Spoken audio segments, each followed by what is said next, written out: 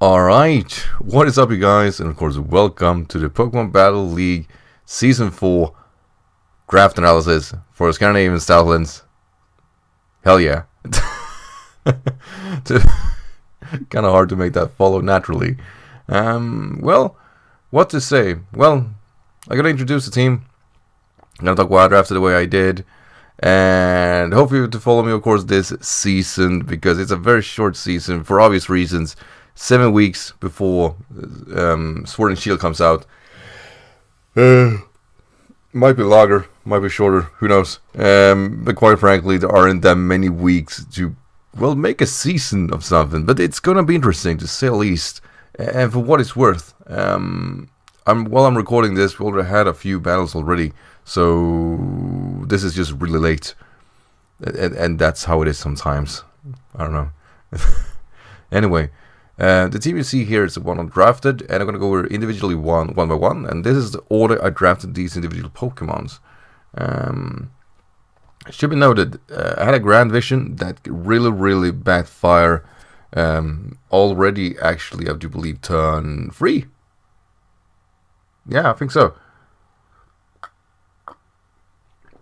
And quite frankly, I didn't know what to draft, but I was looking over the point tiers, and for example here, Mega Garchomp was a tier 3 Mega Pokemon, so it was basically giving me more points to draft something better, or more in depth with the team, so that's what I decided to do. To be honest, Mega Garchomp is a very shaky Pokemon as a whole. It can provide a lot of things naturally, but it also kind of stumbles. The reason you draft a Mega Garchomp is because of the attack power. The speed here is just there. Losing those 10 base speed really are significant for how Garchomp works. However, really good wall breaker, very good mixed potential attacker, much like Kieran Black actually, though this Pokemon at least have a physical damage output. Clearly worse stab though. Oh yeah, and you know, the defenses are quite fine. Nothing really to it. The Pokemon designed to draft afterwards was Whimsicott, and the grand idea here was that it has support with Tailwind. So yeah, that's what was my idea. I wanted to get Tailwind going. Whimsicott in its own right are a good offensive Pokemon. While its special attack is quite low, the stab combination of Fairy and Grass are really good. I think only Steel and Poison are the ones hindering that. Besides that, you hit everything for really good damage. Potentially fire also. I'm lying to myself right now. But the reason I wanted this Pokemon is because of Tailwind and Prankster. Really strong speed for 1 in 16. Should work quite right. My Pokemon I wanted to draft afterwards was actually Lucario or Raikou. Both went round 2. And then people started to draft in Tyranitar and then regular Tyranitar. And then Hippowdon went too. So I was feeling, or somebody drafted, I do believe, Excadrill. So this is not gonna work. I'm gonna cop on Gielith just to kind of ruin any top plans for any other team. This might have been a dumb idea, but as a whole, I like Gielith. I think Gielith works really naturally well versus a lot of Pokemons and teams. Because in the morning is not my strongest forte. But what I was going to push forward is that Gielith does this natural special defense and really high overall bulk. It should be able to do really good work even without any possible Sand Rusher. Since Excadrill went, there really aren't that many things going for it besides the Pokemon drafted afterwards.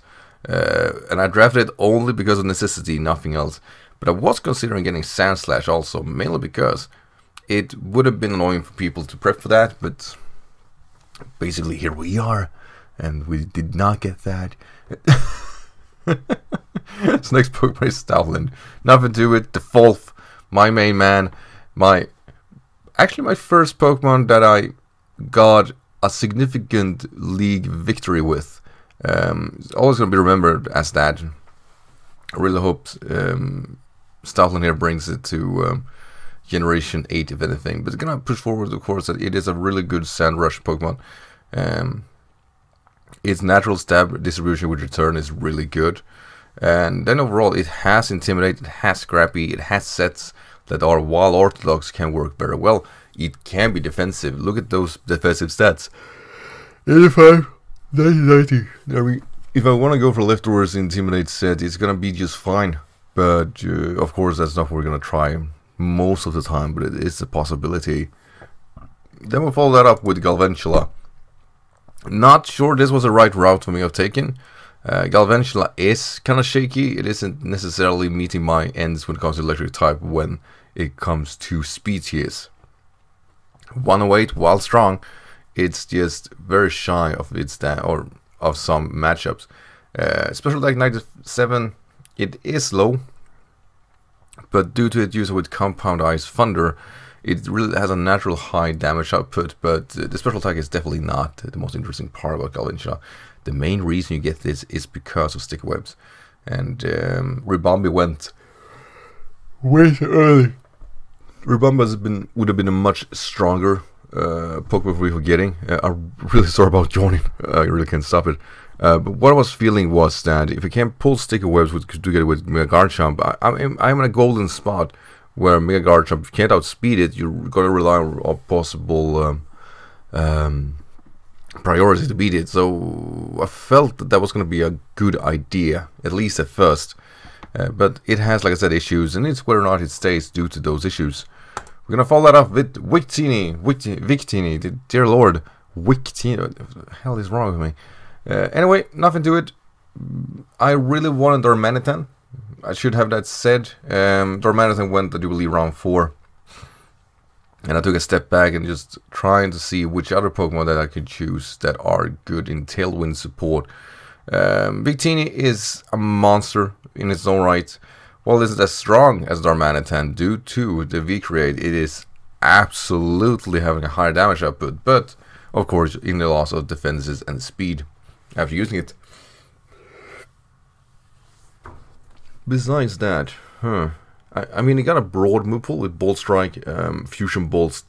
It's an interesting Pokemon. The Victory Star boost is already kind of shaky accuracy on those moves, but quite frankly, it's an interesting Pokemon. I haven't used it in the League environment before.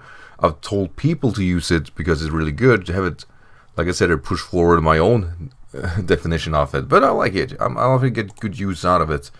My last Pokemon I got was followed up by Mamoswine, which went round, what is that, 7, something like that. It didn't get picked up, so I just thought, fuck it, I get it. I had an idea of getting Frostless at first, but I was going over it. I saw, since I got sniped so heavily, I was starting to just look at individual strong threats. Mamoswine represented just the best of that. As with Tailwind support and Stick Web support, there really are a lot of things working well with this Pokemon, and that's really about it. Used Mamoswine before, called it the ex-wife. Gonna keep calling it the ex-wife, and yeah, looking forward to using it. It's simple as that. Crobat is my first time drafting in the League format. Hell yeah. Also a Pokemon that I think is really strong. Its main merit is that due to its elite speed tier, it can force itself to go Impish or Adamant or with a special set and whatnot.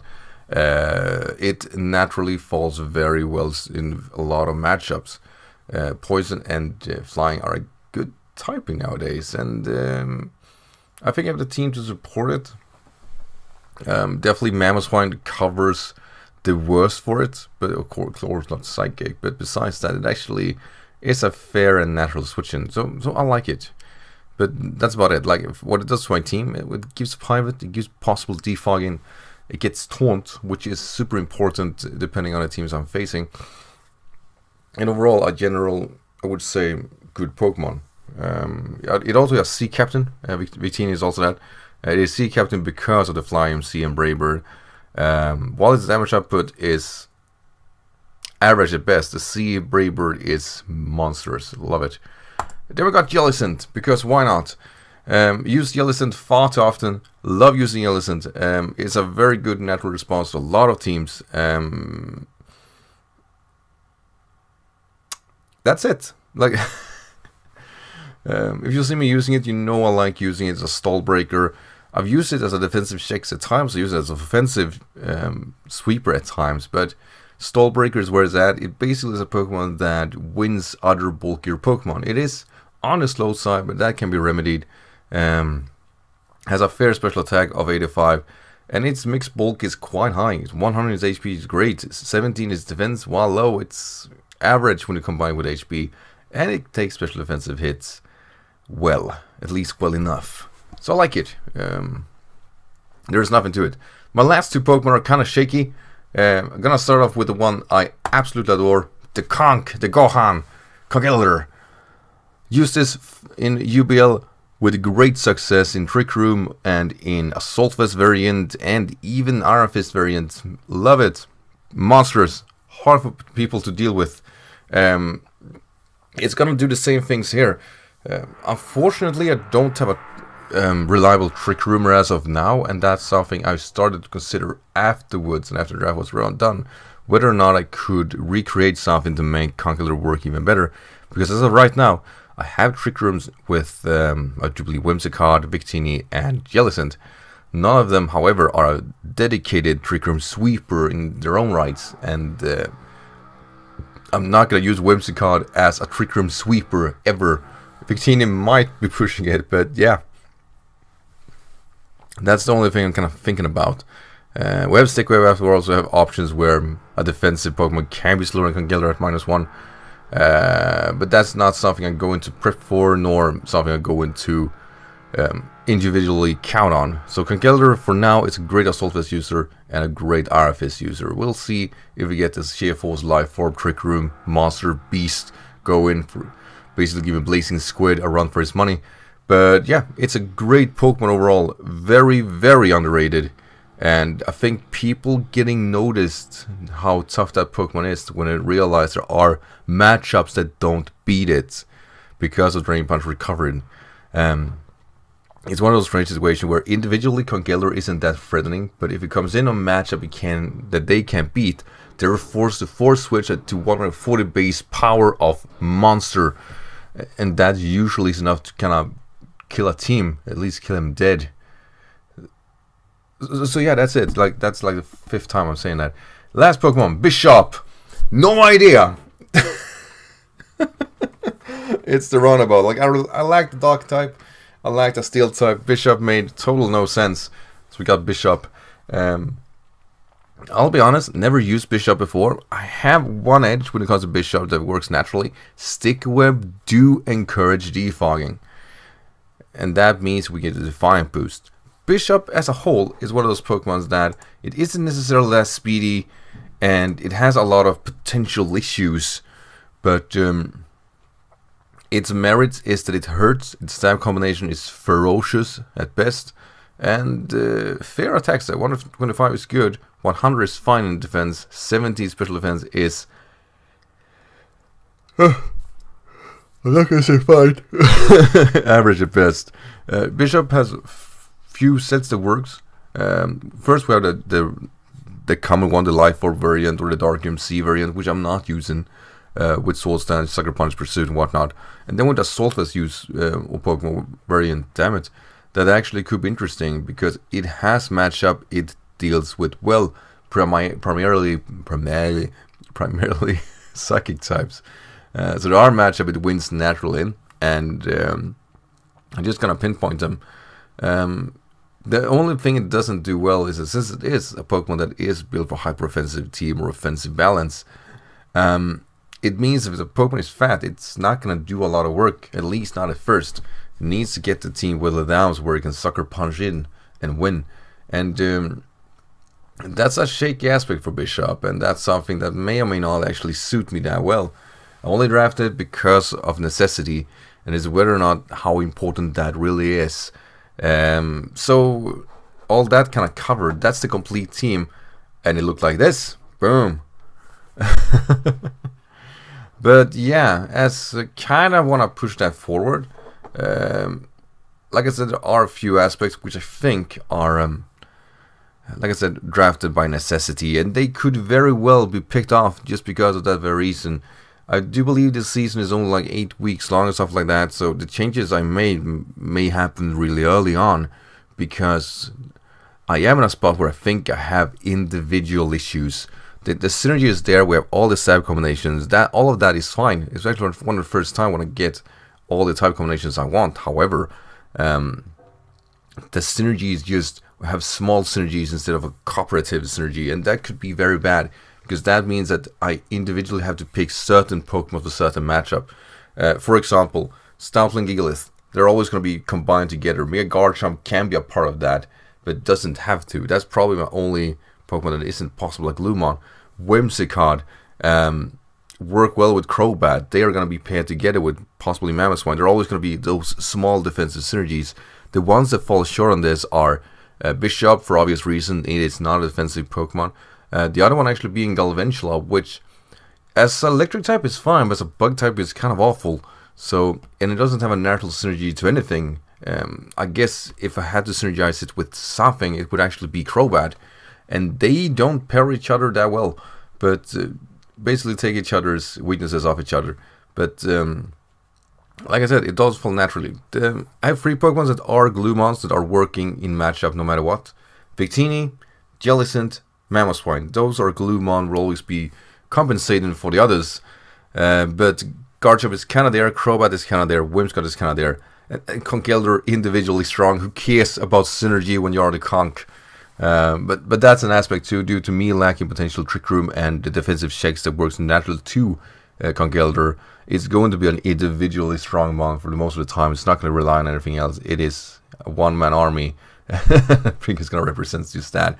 So yeah, that's the draft analysis. Hope this worked. I've seen people use Smogon as their way of introducing Pokemons. So it's hard to do that. I'll see if that works or not, or if I need to revamp myself. It is, after all, a rather cheap way of recording. So, with that said, guys, as always, thank you for watching. And, well, I'm gonna upload the battle in this week somewhere, the first week. I'll play that. And, it was interesting. It was tough, but interesting. So, that's it. Thank you for watching always, and I'll see you next video. Till then, take care, and... I have no idea why I did that.